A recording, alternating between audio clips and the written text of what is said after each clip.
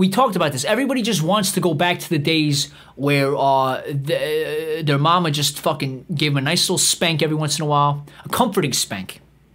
Not like not a punishment spank. You know, and like I said, you got the occasional titty in your mouth. You got fucking Barney on your television.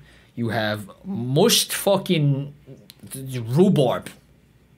And fucking, what's the one called? The endives. Rhubarb, endives, and fucking watermelon.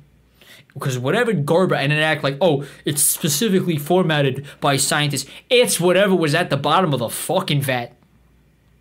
Snapple was busy, finished squeezing out whatever fucking last. They needed, what are they, like 2% juice max? So they took whatever juice they needed and left this rotten fucking thing at the bottom. Like a fruit salad of like rinds and skins and just like, all the nutrients just zapped.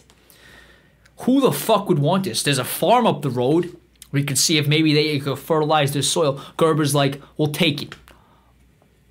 Oh, and then also we'll actually, and then Snapple will give it, and then it'll be like a tax write-off. So it'll be, like, they'll say, like, repurposing, whatever.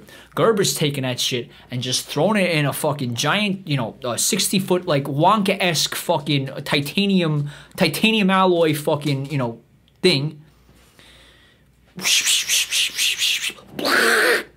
Red food coloring, blue food coloring, orange food coloring, whatever other food coloring.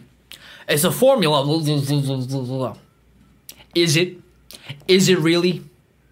Or have you cracked it? Or are you one of the 30 people / companies / families in America who really cracked it? And have just bullshitted us in a way that's incredibly cost effective for you. And if that's the case, old DESY would say, shame on you. New DESY would say, teach me. Bring me on board.